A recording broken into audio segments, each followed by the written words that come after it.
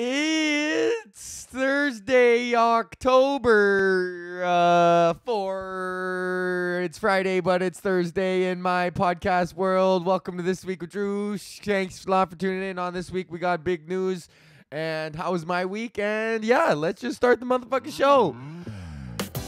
Hey, let's start the show. Let's start the motherfucking dirty ass show. I'm a grimy ass New York rapper, and I'm a.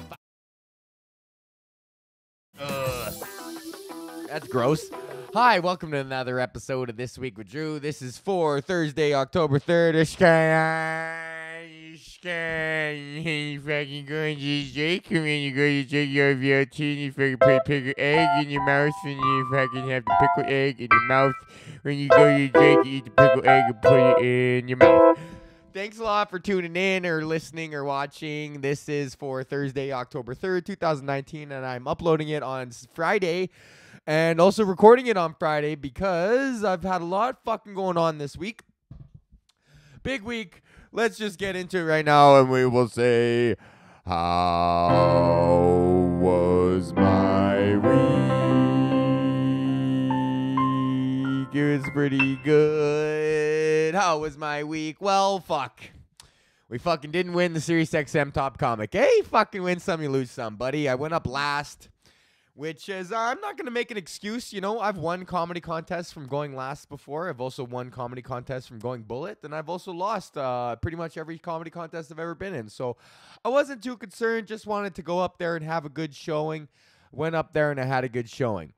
Don't really have too much else to say. The theater was nice. We got there. There was sandwiches and snacks in the back. My best friend Danny Martinello was there with me. He was my +1. And yeah, it was nice.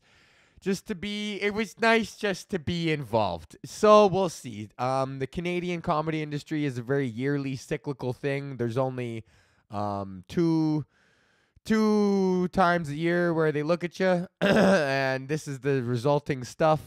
So now we're waiting for next year. As the Canadian comedy industry goes, if you didn't get it this year, well, fucking wait till next year.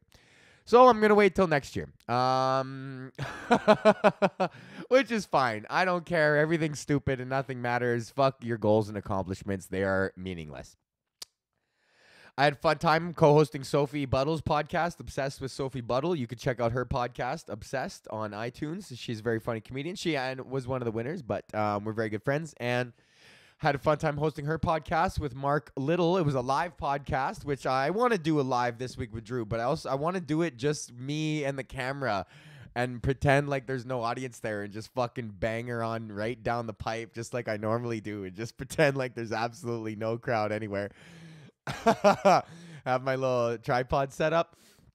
So yeah, so we lost the fucking contest. So I was doing Sober September, and me and Kelly Taylor, also funny comedian from Saskatchewan, who had a good set too. Win or lose, you fucking hit the booze, right? So ended up having a bunch of drinks on Thursday there. My buddy Joel. Oh yeah, shout out to my patrons, John, Greg, John, Mike, and my street name is Bubba Marnus and Tunde. I was about to say Bubba Marnus and Brees. And and PG and Calm, Brothers Grimm 118, and anybody else. And Bryce Finkus is in there now too. Bryce is up in there. Anybody else who wants a shout out, if you want to shout out on the podcast, then fucking join my Patreon army, or just be an OG motherfucker from the hood. Anybody from 118 gets an insta shout out from me. This 118 bullshit persona that you've crafted. Still not talking to my parents over the Edmonton Journal incident from last month. They were not thrilled at the article. In the article, in my interview, I had told the reporter that I came from Beverly, Northside, whatever, where there's lots of drug dealers and rig pigs.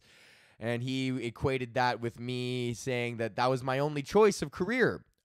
Because I had said that there was lots of that going on in the north side, which there is. And my parents decided to internalize that as me saying that they are bad parents and provided me with a poor upbringing. So, still not talking to them about that. That's fine. They've been mad at me over things in the past that I've done to entertain people. Sex Talk with Sterling and Drew. That was a podcast that I used to do with Sterling Scott. That was very troublesome. My mom told me that I was a pornographer and that most pornographers have the decency to change their name so as not to bring shame on their family. So that was good. I've been through there. I've been through that. And now we're going through this, but it's my mom's birthday coming up in a couple days. So I sent her a card already. I wonder if it made it. I sent her a card. I'm going to send her a card. I'm not going to phone her. I know it seems mean, right? It seems mean, but here's what you got to do with narcissistic parents is that you have to go either gray rock or low contact, man. I'm not going no contact. I'm going low contact. VLC, very low contact. These are terms that I've used in my therapy to help deal with my situation. And yeah, it's hard, man, because you know, your parents, they do nice things for you. And they help you out, but oh, Terry, is that Terry? Who is that? Where's that? Hi, little guy. Don't knock over my camera. What's up? You want to say hi? Terry just came back from his walk. Hi, Terry. Oh, hi. Terry, who's the barking guy? Stop it. I'm gonna finish it. Terry's fucking been he had kennel cough the last couple days, which is very scary in a tiny little dog like that. He's a coughing up, and he was just and he was getting way too jacked up, and every time he got jacked up, he was just and then all this crap would come flying out, and he's like puking up, and he's just like and you just feel so bad for him because he's just a little guy, man. And we were freaking out. Like, I was freaking out like he was going to die because I Googled the symptoms. And then, obviously, this is what I realized. Like, every thing that tells you medical advice has to say that your dog might have cancer. Because if they don't, then what if your dog did have cancer?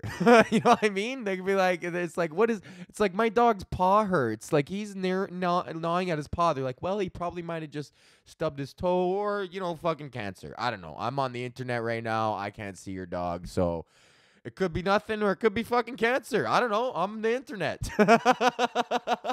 What the fuck do you want from me, buddy? That's what the internet. That's why they just give you everything. It's like you could just have cancer or die because I don't fucking know. And if you know, I don't want to be liable for you actually having cancer and me saying that you were fine. Like, nah, you're fine. Like, you got blood coming out of your ears. Like, nah, that goes away in a couple hours. They're always going to go worst case scenario. They have to go worst case scenario. So, yes, I was talking about my parents. Very low contact. It's nice. It feels nice to be in control of my own life. And not live for other people's standards. That's what the thing is with the narcissists, man, is that they put you in this fucking... They put you in this little position of influence, you know what I mean? Where they can influence you. And if you remove yourself from that position, then they start to freak out a little bit, but their narcissistic tendencies will need them to find a new thing or a new place for that. As soon as I went low contact, they start flexing out on my sister. And, you know, and then we got to mitigate that. And I got to let her know. It's like, hey, listen, I'm going fucking low contact for a little bit. So you're probably going to be sharing a brunt of this. Because it's just a fucking outpouring of, like, shit that has to funnel somewhere. That's how I feel. But they're nice. It's nice. And we'll figure it out soon. But just right now, I just need a break. And I just can't. I'm just happier just living my own 30-year-old man life where I'm successful instead of living this existence where I'm not successful. I mean, come on, guys. You see my fucking LED lights? Bang, red, bang, boom. Can you see them? Oh, you probably can't see them. Is it working? I'm going to turn off one of these lights. Did I do this last week? I feel like I did this last week. I'm turning off this one, too. Oh, now we're in the zone. Check that out, buddy. I'm in the fucking orange, red, green zone. I'm in the red, green zone, buddy. Oh, yeah. Oh, now we're in the fucking...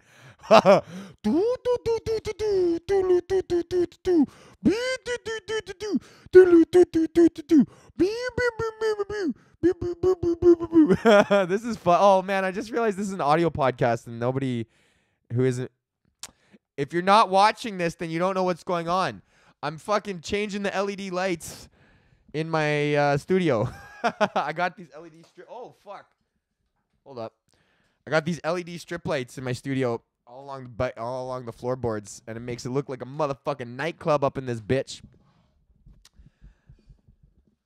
So if you have a narcissistic person in your life and they are stressing you out with all their fucking narcissistic bullshit, then all you need to do is either, because narcissistic people, they see the world as their own fucking play, you know what I mean? Like they're the stars of their own movie, and they need a cast of characters to be interesting enough for them to deem worthy enough to keep around. And if you're not interesting enough to them, then they'll just let it go. Like this is also, like, I haven't called my parents in a month, but they also haven't called me. Like it's like a fucking, they know exactly that they're not gonna get what they need from me, so they just, because we've been down this road before, so it's like fuck it, move on, and they're able to just say fuck it and move on. And that used to hurt me when I was like, wow, how can you just not even, give a fuck? But it's not like they don't give a fuck. They obviously still give a fuck about me, and they want me to be loved and happy and healthy, but in their day-to-day, they're like, he's not giving me what I need, so fuck him. That's kind of depressing. Let's change it up. Do you guys hear something? Can you guys hear? Would you guys hear?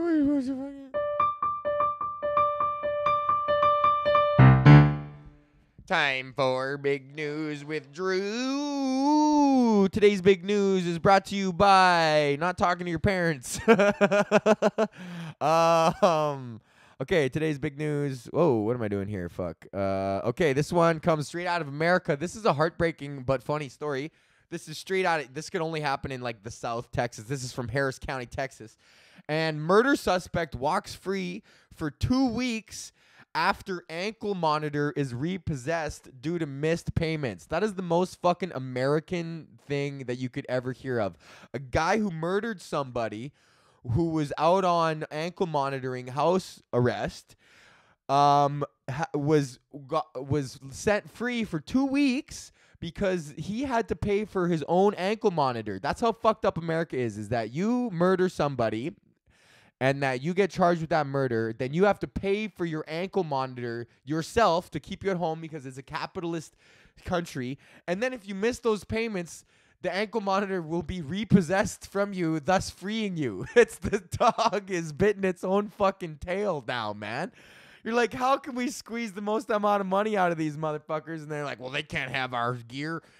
Isn't that so fucked up? That's so sad. This fucking guy was released on $100,000 bond and required to wear a GPS monitoring device. And when he couldn't pay the monthly fee, the service provider guarding public service removed it without an order from the court. That's how the privatization of the justice system in the United States is such that a private company can literally reverse a court-mandated GPS device. Isn't that fucked up, man? And they did, and then they can just whatever. They could just go in there and it's like, whatever, fuck you. This is my thing. This guy isn't paying it for it. Well, I don't give a fuck if I'm not getting money. Then fuck him. Let him walk free. He's a murderer. We don't actually give a fuck about keeping people safe.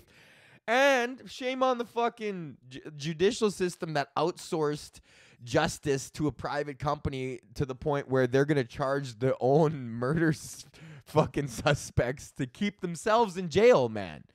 How the fuck does that even work? So many say that said that the blame lies with the vendor. However, guarding public safety has never failed to notify the property authorities when an ankle monitor is reviewed. So they're saying like, yo, we sent immediate notifications of violations of the judge's order, the pretrial release. Immediate notification is sent when a monitor is removed. But they're just fucking understaffed at the old fucking courthouse there. Fuck, man, that is pretty funny. Walker's doing court Monday. So this guy was like, I ain't going nowhere. Like, I ain't got even enough money to pay for my own ankle bracelet. Like, clearly, I ain't going anywhere. That's so fucking sad, though, man. That is a good way to just get out of shit. Is like, I can't afford to be. I should have said that, man. When Court and I were in Italy, we got fucking pinched for not having a bus ticket, which I probably talked about. I should just been like, I don't have money. No have cash for you. And then just see if they would have took me to jail. Fuck, I probably would have gone to jail over a bus ticket, man. I would have gone on some fucking, that would have been made some international news if I fucking got hauled off to jail for just not having a bus ticket and then I just made a stink. They would have Amanda Knoxed me for sure. Italian cops are greasy. Like American cops are violent and evil, but Italian cops are like greasy. They're like, and like Mexican cops are like so fucking greasy. That's like, you don't uphold the law in any way. You're just here for your own personal benefit. I'm starting to think that you actually don't care about the justice system, sir, with your continual abuses. Okay, so that's it. I'm gonna be on the road here coming up in October. I'm coming back to Edmonton. Wednesday, October 16th, I'll be in Grand Prairie. Thursday, October 17th, Edmonton Comedy Festival. 18th, Edmonton Comedy Festival. 19th, Edmonton Comedy Festival. You can get your tickets online at edmontoncomedyfestival.com or some shit. Grand Prairie, Wednesday, the 16th, coming back. Grand Prairie, always a fucking good time. Gonna sell some merch. Got some more Berta tees. If I haven't fucking... If it ain't broke, don't fix it, man. Yeah, you know, I got a bunch of Berta tees. The Berta Murderer. Been ripping. I do want to get some new merch. So if you guys know anybody who can fucking help me out with that. And what else are my dates? Edmonton. And then I'm going to fucking Mexico. And then I'm in Lethbridge. November 21st, we're shaping up the winter tour here. So fucking anyways, thanks a lot. That was This Week with Drew. He's fucking going to drink and eat a fucking egg from the Drake.